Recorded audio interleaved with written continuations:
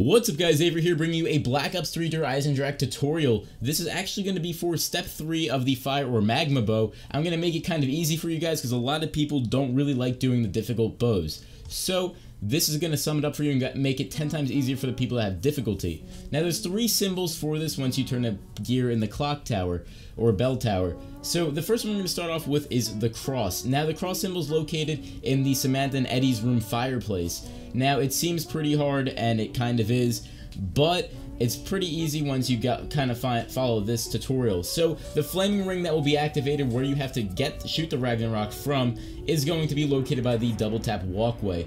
Now you want to shoot the Ragnarok a little bit before the bridge and a little bit after the trap. I kind of screwed up and I ended up shooting the steps after for the second shot, but it still worked. And all you want to do after that is shoot through the doorway or the window of Samantha and Eddie's room.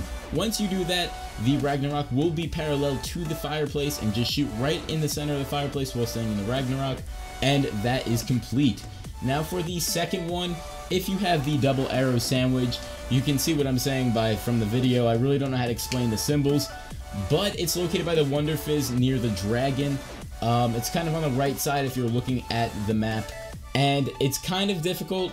Not as much as the one before, and all you want to do is go to the bell tower where that is the flaming ring that goes along with this fireplace. Now look in between the tall metal sphere and the tower. There's going to be a little, I guess, square rock, the way this castle is structured, and you're going to want to shoot your arrow right there.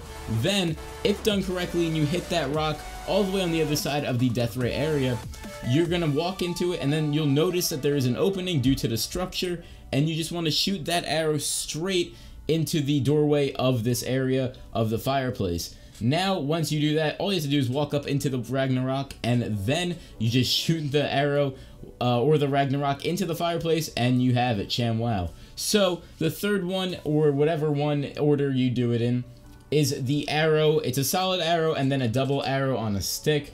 And this fireplace is located by the science lab. It's actually the easiest one to do.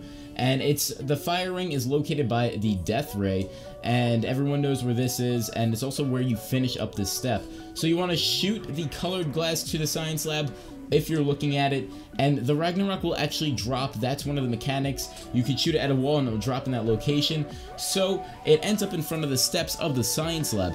Now all you want to do is stand in the Ragnarok, shoot to the left or the right of the control panels of the science lab.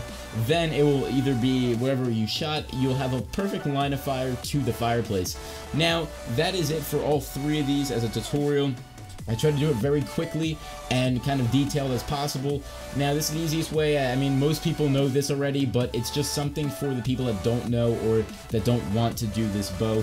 It's sort of a little extra for dummies guide. So I hope you guys enjoyed the video. I'm Avxry. If you did get something out of this, drop a like or subscribe or dislike it, either one, but I'm out.